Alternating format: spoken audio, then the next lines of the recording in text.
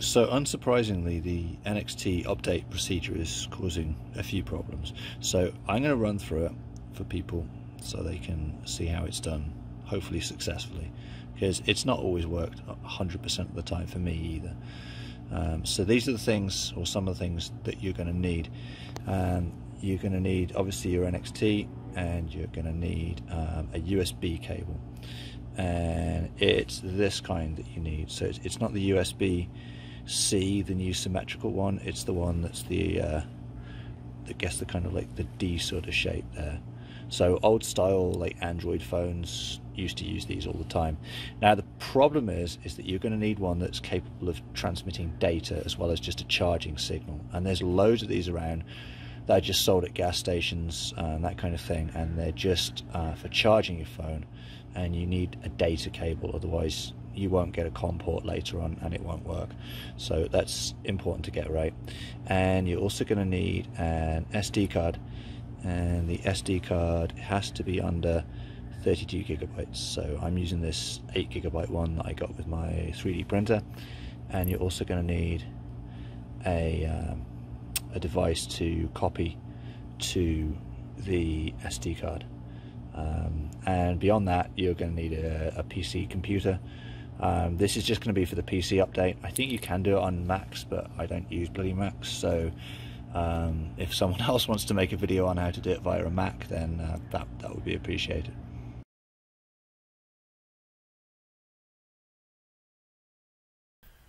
So the first thing you're going to want to do is download the update, and all of the updates are held on the bitbucket.org site, and you want to download the latest version. I'm going to show you downloading this NXT 5.5 one.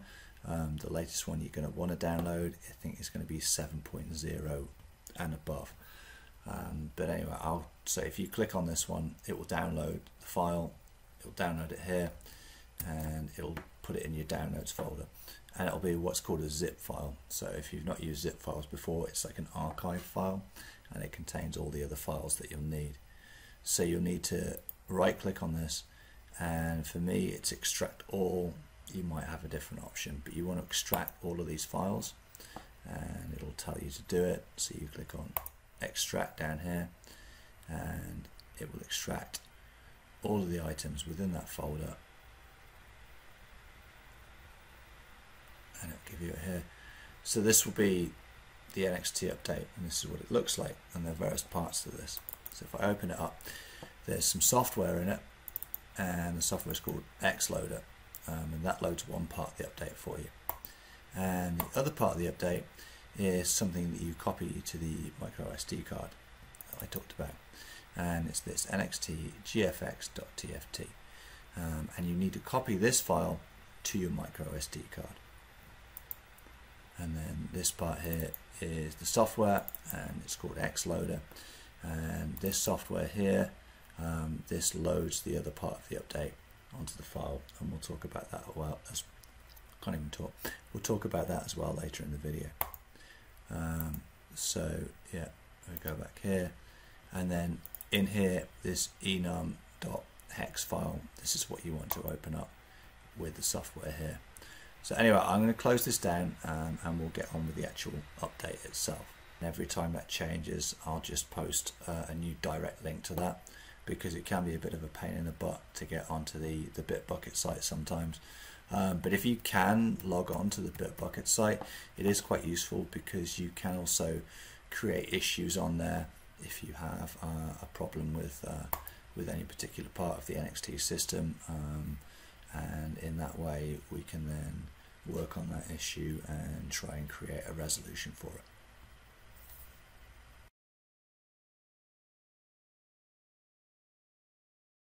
You're going to want to extract your NXT from the case. This is quite an early development model, but it does have the tape on that most of the later models have, and it can hide some of the bits that you're going to need. So the USB is here, and it's on the opposite side to where the cable connects it to the wiring harness, and then the SD card slot is on the screen here, and it's on this side, so it's on the opposite side to where the wire comes out for the harness. So effectively it's on the bottom left of the screen, as you would see it on your bike.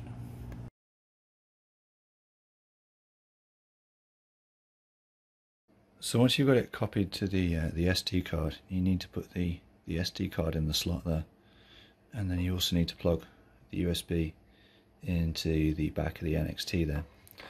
And then the next thing, what you got to do from there is you got to hook it up into your laptop, and I'll try and do this without knocking it on the floor. It's kind of hard with one hand,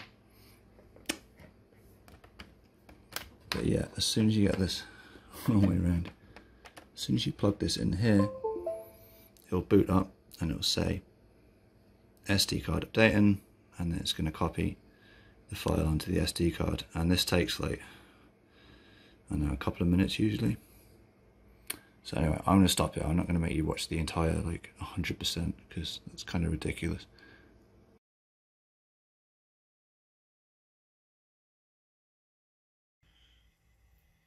So once the upload is complete, it's going to say check data 100%, update success.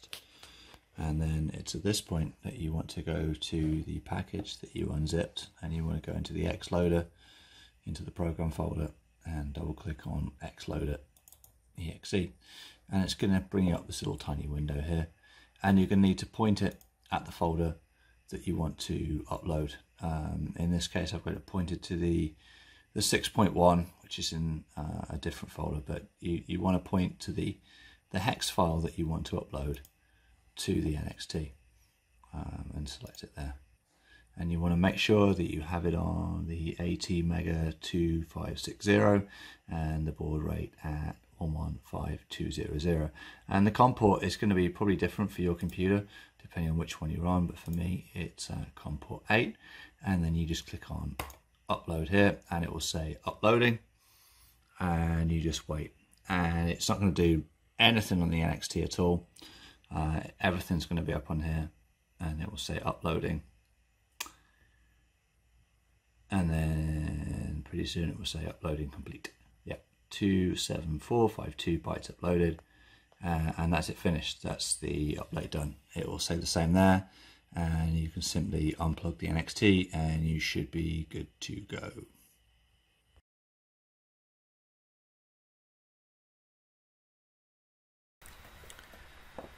So I guess the biggest things that can go wrong with this process are, first of all, having a USB cable that works correctly. If it's not a data cable, it's not going to work with this at all, and you're just going to get frustrated. The second one is this COM port, and it can show up sometimes where there's no COM port available, and sometimes you can get past it by closing down all software that you're not using currently and unplugging stuff that you might have in your computer already. A COM port is just basically a communication between your computer and something else, be it a peripheral or in this case the NXT. So if it's not showing, you can do that, and sometimes it works. If it doesn't, it's likely that the USB drivers on your machine are out of date. I use a piece of software here called Driver Easy, and that just basically updates the drivers on my system, and periodically I update it. So if I upload it here, it's telling me that there are 18 drivers available, and computer hardware producers regularly update the drivers, and the drivers are what make the various bits of your computer work. So this USB port on the side of your computer uses a driver, and if it's not the right one, or if it's out of date, it might not be able to make that communication to your NXT. So yeah, I use this Driver Easy. I'm sure there are other stuff or other software out there, but this one seems to work fine for me. If none of those things seem to fix your problem and it's not updating for you, head online. You can go to the Messenger chat room, and there's a few people that have done plenty of these. Danny in particular, total expert on it now. It can take a little while to get used to it, but once you've done it once or twice, you should be fine. Cheers.